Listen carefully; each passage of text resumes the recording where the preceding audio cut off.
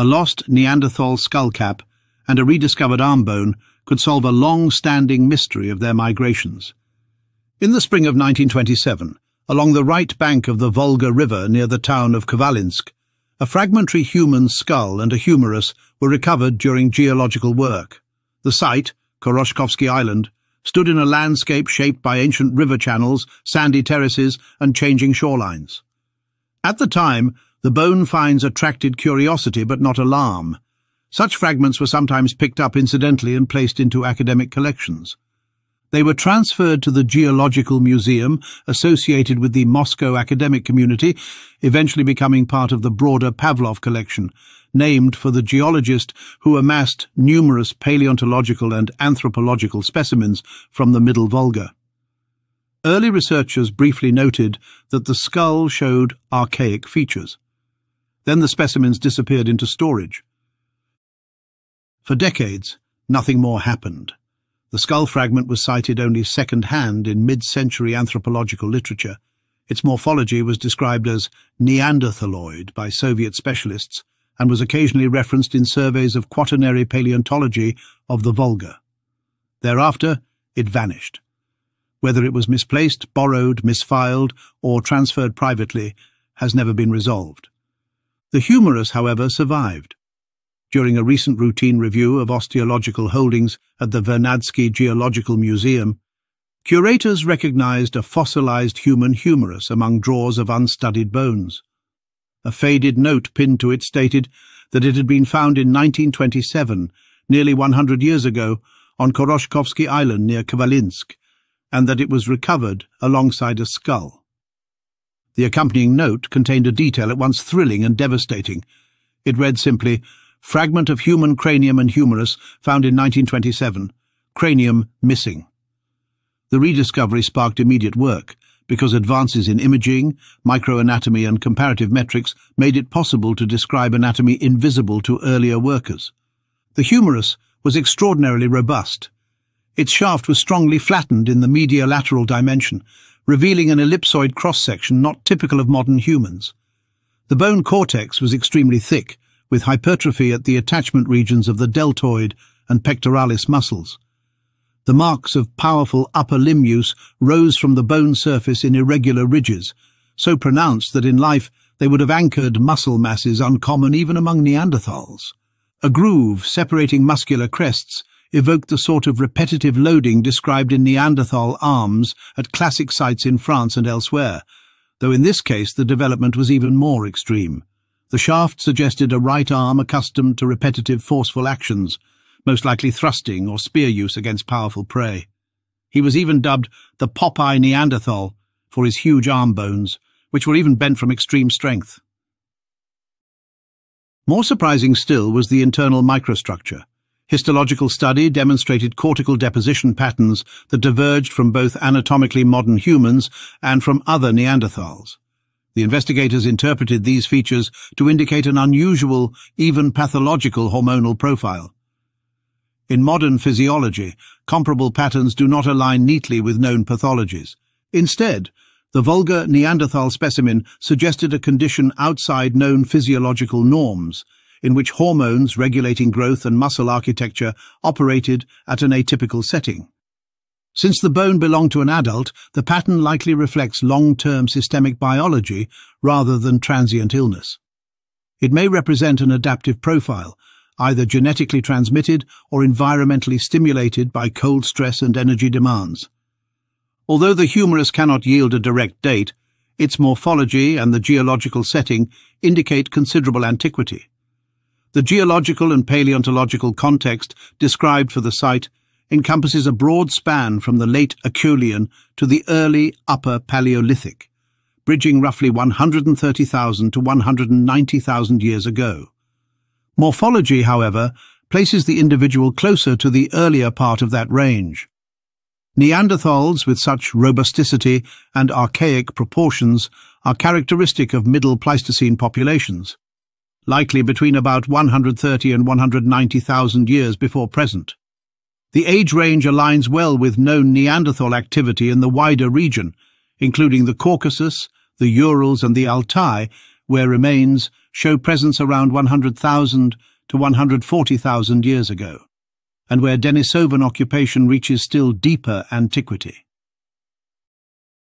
The context becomes more intriguing when a broader geographic frame is considered.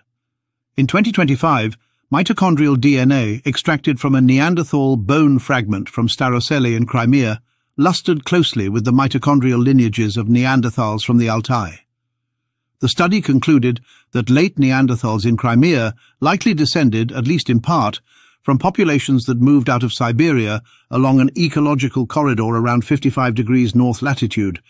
That same latitudinal band runs straight through the Middle Volga, implying that the Khvalynsk region lay on a major Neanderthal transit route. The humeral fragment predates the Crimean Neanderthal by many tens of millennia, yet its presence fits comfortably within a pattern of eastern Neanderthal mobility. The Volga, therefore, may have functioned as a natural highway connecting western Eurasia to the Altai long before the final glacial episode. The lost skull fragment might have provided decisive morphological confirmation of this population's affinities. Several descriptions emphasized archaic contours and a thickness of the vault consistent with robust Neanderthals. Without it, the evidence hangs disproportionately on the humerus. Yet the proximity of skull and arm at discovery, only 2 meters apart, makes it virtually certain that they belong to the same individual. The scribbled note acknowledging the missing calvaria underscores its earlier physical presence in the museum. Its subsequent disappearance prevents genetic testing today. Taken together, the Khvalynsk humerus and the vanished calvaria suggest an individual shaped by both ancestry and climate. The Middle Volga region during the Middle Pleistocene was a dynamic ecological boundary. Steppe, river valley, and intermittent forest created a mosaic of habitats that moved north and south with changing glacial pulses. This shifting frontier likely funneled large grazing animals along predictable paths, drawing hunters who could intercept bison, horse, and woolly rhinoceros. Such activity required immense strength, skill, and coordinated group action. Cold stress, repeated mechanical loading, and high-calorie diets heavy in animal protein would have acted together on bone, carving powerful muscle attachments and thickening cortical bone. Yet the Khvalynsk specimen exceeded even these expectations, pressing into a domain where anatomical stress gives way to endocrine influence. The possibility that his physiology reflects deeper genetic ancestry raises the question of Denisovan ties. The Denisovans represent a sister population to Neanderthals with a hybrid presence in the Altai. Their known remains are limited, but their genetic legacy indicates that they adapted to severe cold and environmental extremes. The shared distribution of Denisovans and Neanderthals in the Altai, the presence of recurrent Neanderthal-Denisovan hybridization, and the subsequent dispersal of Neanderthal mitochondrial lineages westward offer the possibility that eastern Neanderthals carried Denisovan influence along the same ecological band that later delivered Altai mitochondria to Crimea. Although there is no evidence, the Khvalynsk Neanderthal may have had the rare rhesus blood type, known as partial RHD type 4, found in the Altai Neanderthals. The Khvalynsk Neanderthal, positioned geographically and temporally between these regions, could represent a remnant of that interaction. His unusual hormonal signature might, conceivably, reflect heritable traits rooted in a shared ancestral population accustomed to high-latitude environments. Neanderthals at Denisova Cave include Denisova 5, Denisova 15, and Denisova 9, all dating to the same period as the Khvalynsk Neanderthal. Confusingly, they are labelled as Denisova because they come from Denisova Cave, but genetically, they are Neanderthal. Although the absence of the skullcap prevents genomic testing, the humerus alone situates the Volga Neanderthal within this east-west dialogue. His limb proportions, the flattened cross-section, and the enhanced muscle markings align with Neanderthal adaptations for powerful thrusting and close-range hunting. The thick cortex exceeds most known Neanderthal ranges, hinting that his lineage may have persisted under especially harsh conditions. The shape of the shaft, strongly compressed mediolaterally, resembles examples from Shanidar but exaggerates them enough to stand apart. This suggests a population with strong directional stresses, or alternatively, a physiological regime with sustained high androgen exposure. Either possibility implies a life lived under extreme physical demands, whether imposed by climate, subsistence, or both. The date range tentatively assigned to the Khvalynsk individual places him firmly in the Middle Pleistocene. This period, from roughly 200,000 to 130,000 years ago, saw repeated glacial pulses that drove Eurasian ecosystems into waves of contraction and expansion. Neanderthals in Western Europe developed recognizably specialized morphologies during this time, and comparable populations appear across the Caucasus and into the Urals.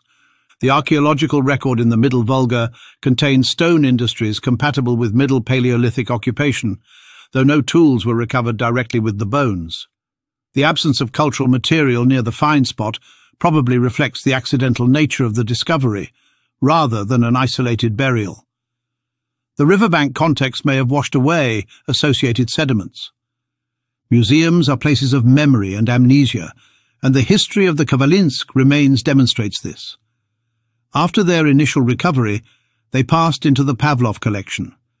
Mid-century scholars described the skull, including its archaic features, in several Soviet publications. The calvaria then disappeared from view. By the early 21st century, only the humerus could be located, and even it had been mislabeled and effectively forgotten. Its rediscovery allowed detailed osteological study, but the skull, which would have confirmed or clarified the individual's position among Neanderthals or Denisovans, was nowhere to be found. It may still exist, misplaced in a regional museum, a university cabinet, or a mislabeled crate. The Volga Neanderthal reflects a deep time when Eurasian hominin networks were more expansive than once assumed. Neanderthals were not confined to the famous caves of Western Europe. They moved east, reaching the Altai. Denisovans moved west, leaving traces in mitochondrial signatures. In the Crimean specimen, whose mitochondrial genome resembles those from the Altai, one sees the imprint of long-distance contact. The Volga individual fits squarely into this broader story, a node along a transcontinental corridor. The 55 degrees north latitude ecological belt offered game, migratory access, and seasonal movement. The Middle Volga held strategic advantage as an interchange zone, channeling animals through the valley and offering hominins a reliable setting for subsistence. In this light, the peculiarities of the Khvalynsk humerus seem less anomalous. They may mark a lineage conditioned by repeated exposure to harsh cold and reliant on close-range hunting. The unusual hormonal pattern may be a biological reflection of this selective pressure. Perhaps his group carried ancient genetic signals approaching the frontier between Neanderthals and Denisovans. Ultimately, a missing bone shapes the narrative. The humerus stands silent but eloquent, while the skullcap would have spoken more clearly. With it, ancient DNA might have been obtained, anchoring this individual within or near the Altai Neanderthal population. Without it, the argument rests on context, anatomy, and comparison. Yet even these point in a consistent direction, toward an eastern Neanderthal existing early in their expansion, with features adapted to the Middle Volga and possibly influenced by populations nearer to Siberia. The Khvalynsk individual reveals that the eastern Neanderthal world was not peripheral. Instead, the Volga region formed a living artery in the geography of ancient humans. For reasons unknown, his bones ended up in the soil of Khoroshkovsky Island, only to be found and forgotten. His skull is still missing. His arm remains. From it, we glimpse a life lived in wind, cold, and tension, with muscles that left marks in stone-hard bone. We imagine a Neanderthal hunter, his physiology tuned to the demands of his world, perhaps carrying a genetic legacy from populations that ranged toward Siberia. That legacy may later reappear in Crimea, where the mitochondrial imprint of the Altai has been found. Nothing about this story is straightforward, yet it hints that the Neanderthal range and their genetic and cultural web were far more extensive than once assumed. If the missing Calvaria is ever found, it may confirm this eastern link decisively, perhaps even revealing genomic evidence of Denisovan ties. Until then, the Volga Neanderthal remains a remarkable solitary witness, preserved by chance and recovered only through the diligence of curators 8 decades after his bones were first lifted from the riverbank. His story is a reminder that the human past is fragile, dispersed, and occasionally rediscovered in the quiet drawers of museums. Thanks for watching.